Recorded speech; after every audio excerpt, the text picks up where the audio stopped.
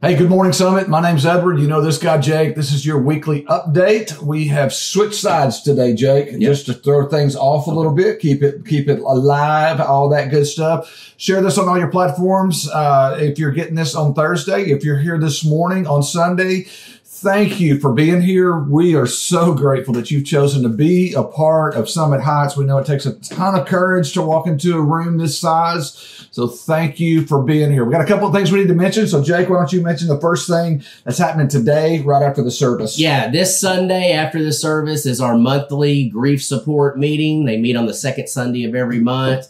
Jenny and Tomasa and her team of grief supporters are there for an in-person meeting with a meal. If you are grieving, if you need some support, the holiday season is tough. I understand. You can, especially if you've lost a loved one, it's tough to navigate this holiday season. The in-person meeting is Sunday after church. If you're here this morning watching this video, it's today right after church in Generations.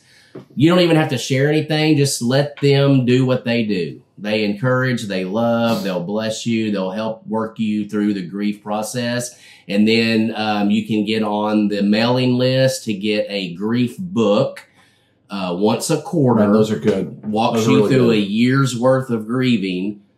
So yeah, this Sunday we got that going on. What else we got? Well, it's holiday season. You mentioned the holidays. Loved one ramps up. Your faithfulness in giving. It's just, man, thank you. Let's finish well in that. But also holiday schedule, Jake. Christmas falls on Sunday this year. And so we've got a little bit of different schedule going on this year. Every 7 years when it falls on this day, what we do is we do a Christmas Eve service. This year we'll do a Christmas Eve service at 5 o'clock. And then on Christmas Day, we're not going to do a service because we want you to spend time with your family. And so just kind of put a note on your calendar, be planning that direction. We will have a Christmas Eve service at 5 o'clock. And then Christmas Day, you go spend time with your family and hang out with them and celebrate the birth of Christ. And so you'll hear more about that. We'll keep announcing that. You'll start seeing signs go up. So, just so you know, I know it seems early. It's really not, because I was looking at the schedule. I don't even know what I was looking at. I was pulling up the schedule to look at maybe a doctor's appointment or something, and I noticed like Thanksgiving is like a week and a half, 2 weeks away. Yeah, I was like, how the heck did that happen? I know. I was telling the kids last night, they were talking about getting out of school next Friday, and I went, "No, you got 2 more weeks," and they were like, "No, we get out." And I was like, "Oh man, time flies when you get old." Hey, speaking of giving, your faithfulness has been great. We do have a change we're fixing to do. We want to always be good stewards of what God's given us. And so we've done some research and been looking at our online giving, our text to give. Every one of those, just like if you go into a store, Brookshire's, or you go into Red Rooster to eat, or Telly's to eat this afternoon, when you use your debit or credit card, there is a charge on the back end, a fee that those merchants have, and they have to pay just like we do. So we're always negotiating those behind the scenes. So we've made a change. I know you're probably not going to be able to see that, but this is going to be a new giving slide that you've probably already seen today. And so if you're going to text to give, that number has changed. You will text SHFTX. Now listen to this. This is important. You can see this on the screen in just a minute, to 73256.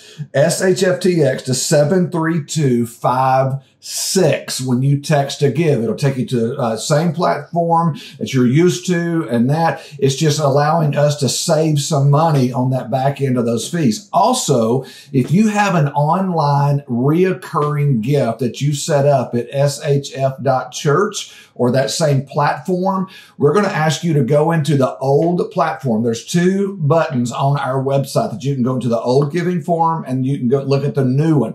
We need you online givers that have reoccurring gifts to go in and cancel that. Otherwise, you're going to be given twice on that if you set up a new reoccurring gift and the old one's still there. So if you need instructions on that, you can come to one of us, Jake or myself, Andrew as well, Brian, any of our staff. Don't come to me. I'm not very smart at this kind of stuff. I'm going to have to figure it out. He can figure it out. Now, how long do they have to do this? Well, we want you to do it now. Yeah, we're going to run both giving platforms until the end of January. But don't Don't wait. Don't Just procrastinate. go ahead and do it now. Procrastinate. We're going to keep talking about it. They're going to be talking about from the stage, Jake and David, as they're doing offering talks. They're going to be talking about this. That way we transfer over to this new service. It's going to save us about $3,000 a year. Yeah, so it's huge. That we can do that. And that's why we want to be good stewards. And so you guys give faithfully.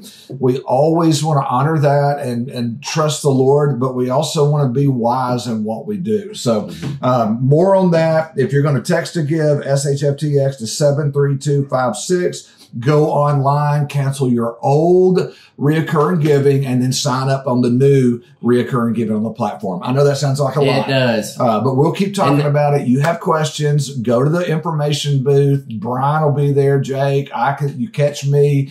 Andrew, our worship pastor, he's pretty technologically sound, dude. Technologically? Yeah. So, hey, real quick, just an update. We have not heard anything else from our team in Honduras. That's good news.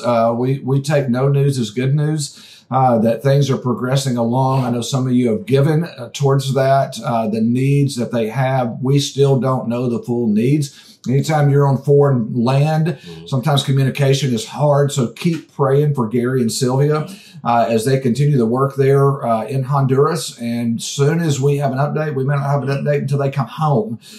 We will be sharing more with you, maybe an opportunity for you to minister financially to meet their needs. So we're grateful for them. Our Jamaica team's home. You'll be hearing more about that in the coming weeks and their trip. And so really excited about that. What else you got, bud? Man, nothing. Okay. Hey, Summit, we love you. We hope you have a great day today. If you're here on Sunday, we are trusting the Lord is going to move in this place. The Holy Spirit's here, and we believe that there's going to be transformation today. So we love you. Can't wait to see you Sunday. Have a great weekend.